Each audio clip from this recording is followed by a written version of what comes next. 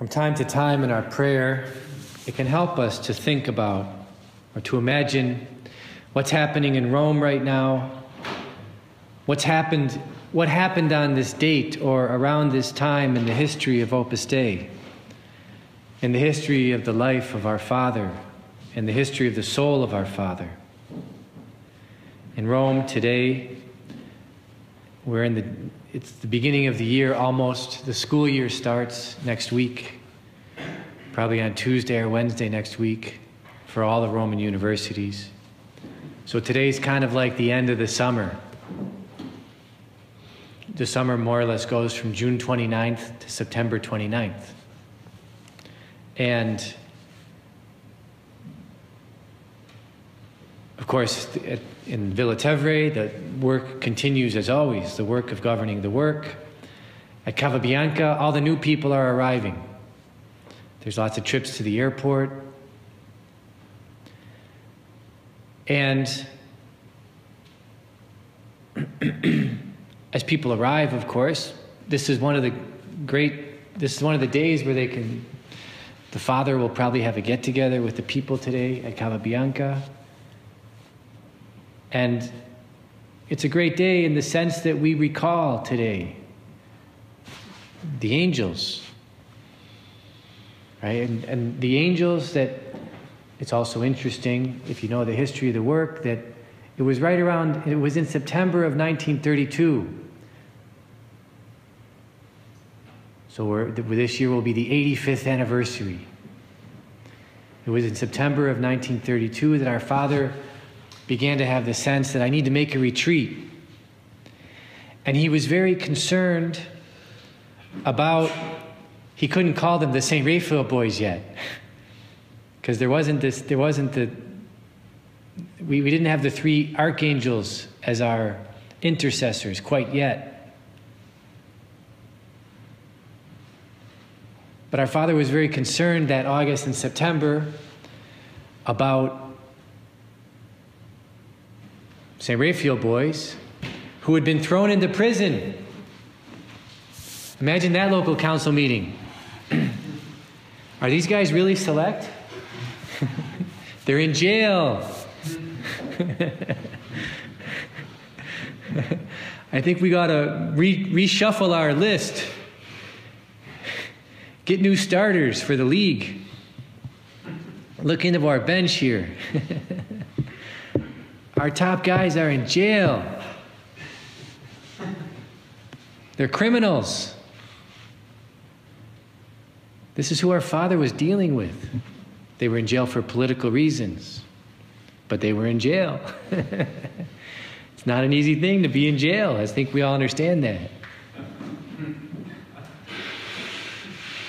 I mean, even from a social standpoint, it's humiliating. Even if it's false, even if they're false charges. And our Father felt the need, in the context of trying to deal with these souls, our Father, when he went and visited them, and I'm getting to the point here of the meditation, our Father really felt the need, on the one hand, of making sure they were struggling in something while in jail. So he would go visit them in jail. And sometimes because they were political prisoners, he couldn't see them. But he would leave them something that where he would try to help them in their struggle. A book. One particular fellow, he left him a book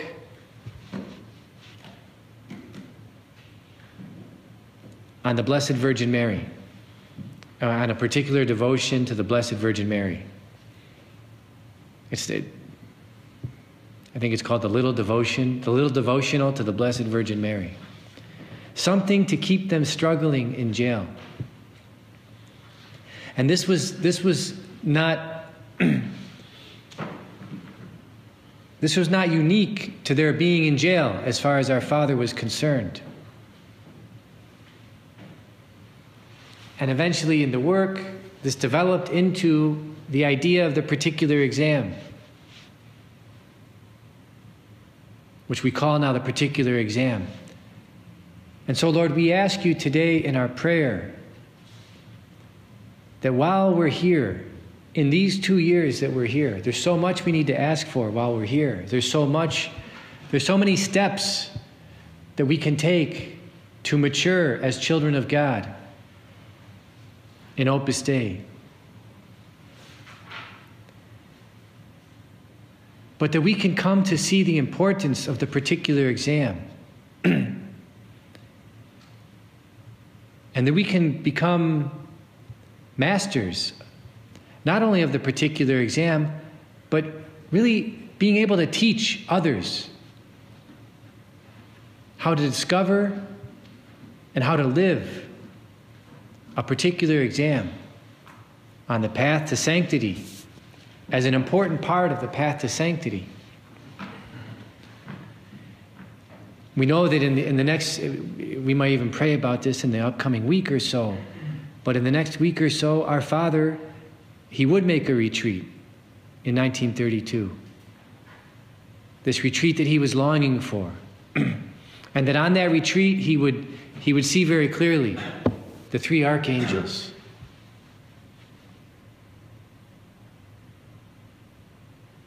For the St. Michael, St. Gabriel, St. Raphael. For the apostolate that Opus Dei would carry out with the various groups of people.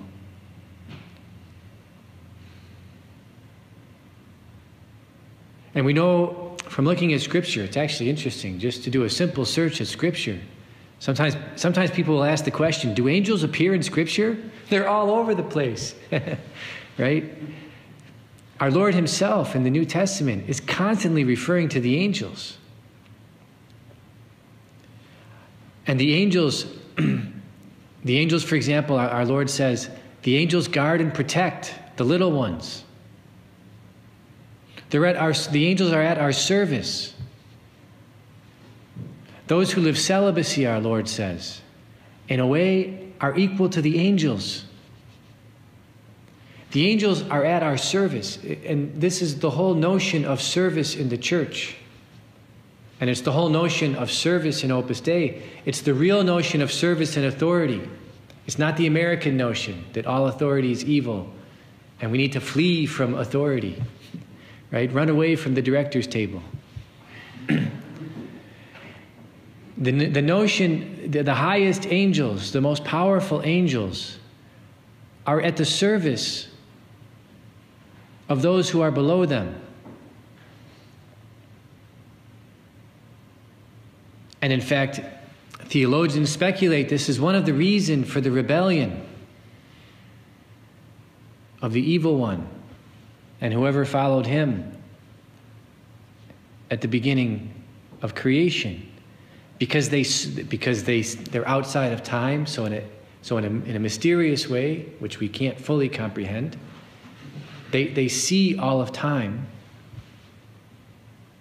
They see at some point that they will be at the service of beings that are lower than them, that the whole purpose of their existence will be to serve humans, creatures that are not purely spiritual, but that are spiritual and material at the same time.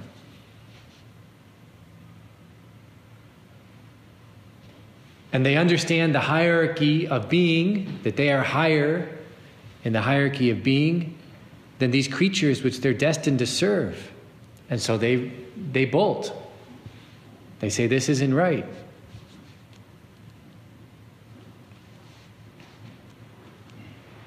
I will not serve.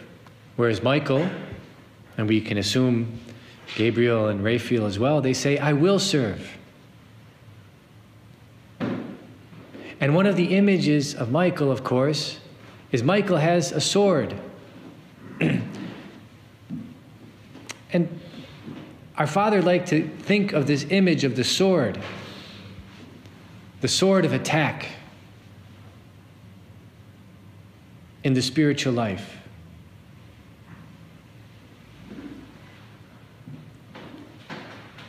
And St. Michael in particular, for numeraries, St. Michael is our patron for the formation of our fellow brothers who are numeraries in the work. And so we can go in a particular way to St. Michael, thinking of this attack, this mode of attack, right? We all know it in sports, we all know in the military, we understand this imagery of attacking. There are moments when you can defend, and there are moments when you attack, where you overtake your enemy.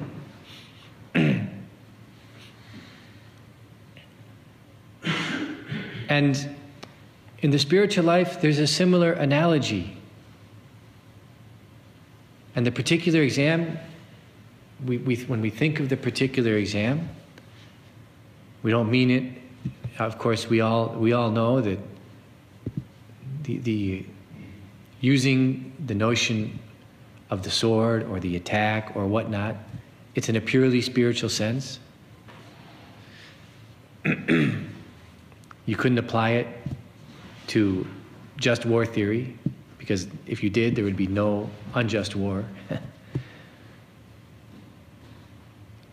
But attack in the sense of rooting out vices, acquiring virtues.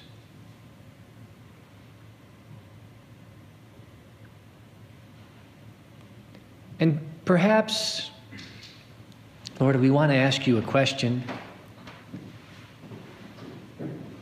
There are many great qualities and dispositions, and even maybe proper sentiments that we need to foster in our spiritual life. And it's good that we understand these qualities and dispositions, and maybe even sentiments that we should acquire.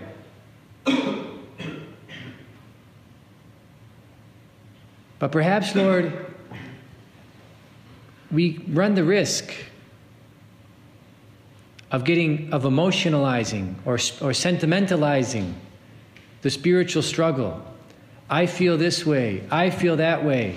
My emotions were this, my emotions were that. I was hurt by this, I was hurt by that. And we could spend all of our time trying to get all of our emotions to be exactly the way they should be. Theoretically, they should be. Because that's what some psychiatrist or psychologist has thought. We need these perfect emotions. And in fact, we need these perfect emotions, and you need 6 pills to moderate all of your emotions and sentiments so that you are the perfectly tranquilized or tranquil, person who then gets dementia when he's 80 years old and can't think anymore, and his tongue is hanging out, and you think you're Napoleon. And you can't tie a tie anymore, so you just go around in a t-shirt.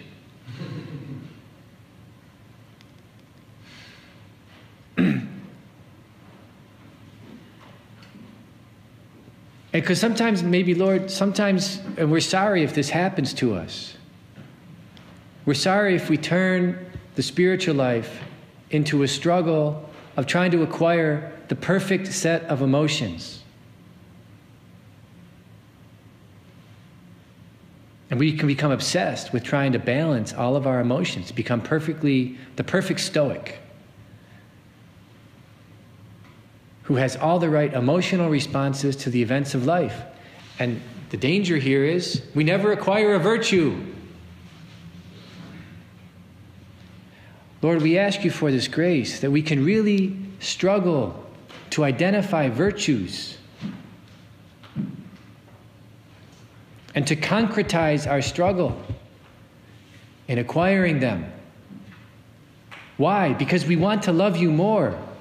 We want to enlarge our souls. We want you to enlarge our souls.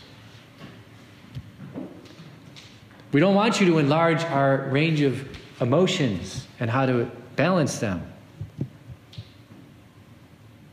Unless, of course, that's just a consequence of acquiring virtues. And we want to acquire virtues, Lord, so that we can do more in your service.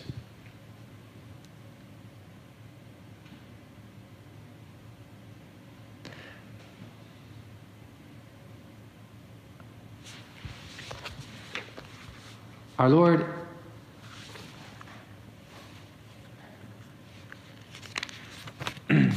in one of the parables of the kingdom of heaven, the parable of the vineyard, the laborers in the vineyard, our Lord, when he hires the laborers, and we don't need to necessarily do a complete analysis of the parable today, but when our Lord hires the laborers, our Lord sends them into the vineyard to cultivate it, to work it. And to cultivate a vine, there's many potential different things that need to be done to cultivate a vine. The soil might need to be dug around it. There could be certain fertilizers, natural or organic fertilizers, of course, that need to be placed in the soil. There may or may not be water that's needed, depending on the season.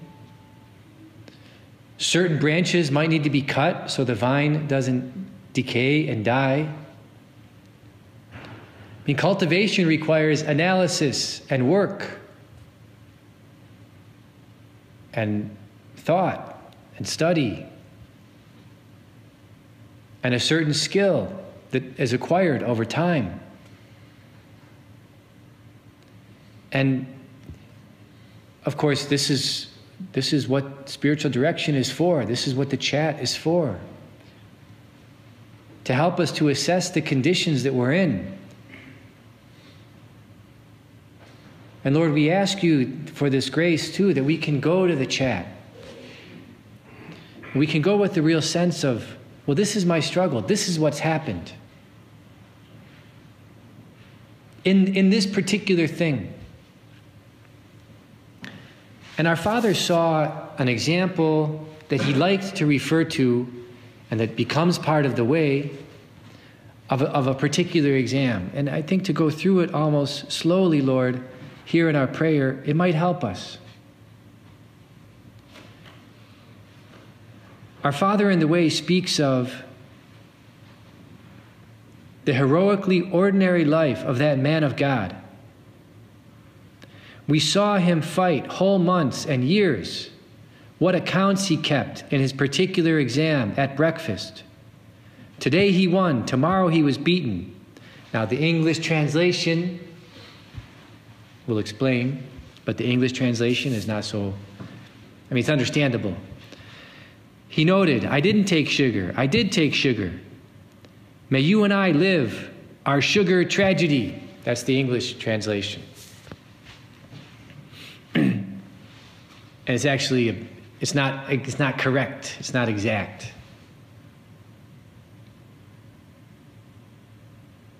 The actual tragedy is called the butter tragedy. Because the fellow was he was a priest, Father William Doyle, and we know this now from our father's notebooks. And Father William Doyle was a chaplain. He was from Ireland. He was a chaplain in the First World War. And he was a very holy man, apparently. He was holy enough to where by the 1930s, he was dead, and they had written a biography of his life, and they had started his cause of canonization.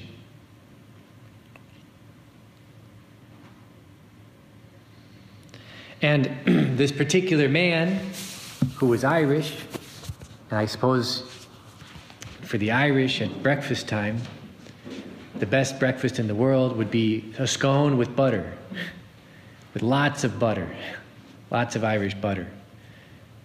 And so this fellow, Father Doyle, he wanted to gain dominion over his appetite, to acquire real temperance.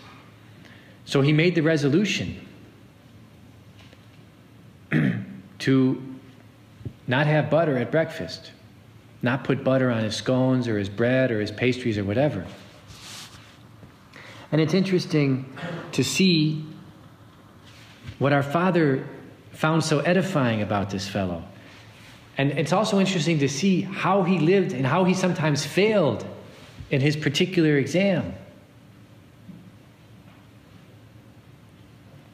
So on one particular day, for example, Father Doyle noted a strong temptation, and you can read this, it's in the commentary on the way. It's not, I didn't do a lot of research to find this. I didn't have to go to the New York Public Library. A strong temptation during Mass and the act of Thanksgiving. So this is what he was doing. This is what he was doing during the Mass and his Thanksgiving after Mass. To scuttle my resolution and give joy to my appetite at breakfast. The idea of a breakfast with dry bread in the future, it's almost like he's saying, how could I go my whole life eating dry bread for breakfast? Seemed quite intolerable to me.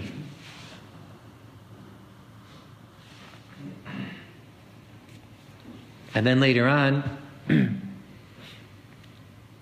he says, God has been urging me on strongly during these exercises to give up butter completely. I have done so at many meals without difficulty, but I have turned back out of human respect and through a fear of the others noticing it. Lord, this means that this fellow from time to time was living the resolution, but then he gave up because he thought, well, people are going to notice. He started to get interiorly complicated. The people that eat with me, they're going to notice that now I'm not eating butter, and they're going to say something, or they're going to ask me a question, and they're going to do this, and they're going to do that, and I don't want to have to worry about all that, so I'm just going to eat butter. Forget about my resolution. Which makes us think also of this other passage in the way, this other point in the way, where our Father says, look, if they've seen you fail, or if they've seen your lack of virtue, why does it matter if they see you now try to live virtue? Just do it.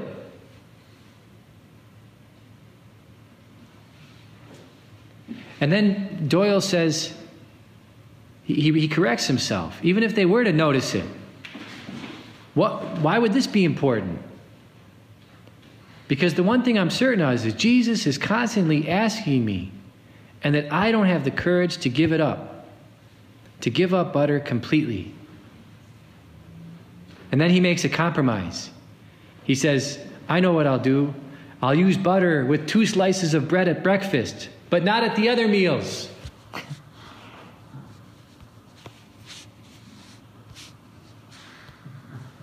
Lord, we do the same. We know we do the same. Well, Lord, give us the grace to at least do as much to keep an account of our failures.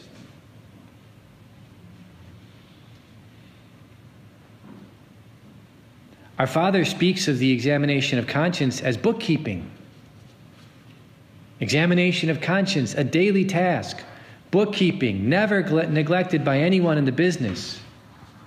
And is there any business more worthy than the business of eternal life?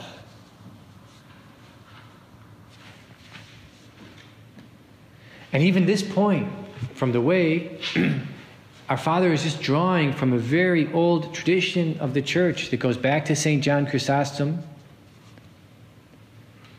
St. John Chrysostom, who says, in our struggles, we should give an account the same way that business people give an account. Business people, they do their accounts to learn what profits they made today, what profits they made yesterday, what they hope to do tomorrow. They make plans how to make money. And what's our money? What's our lucre? As we were saying before, our lucre, our dirty money is the spiritual life. We're children of God. That's the most important business we have. It's the most valuable thing that we own. It's more important than anything we could imagine.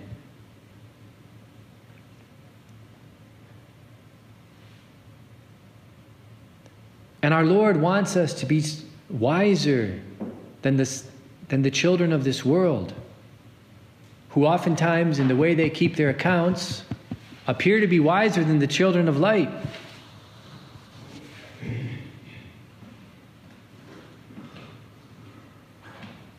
St. Augustine says, a daily task, each day, we have to make an examination of our struggle.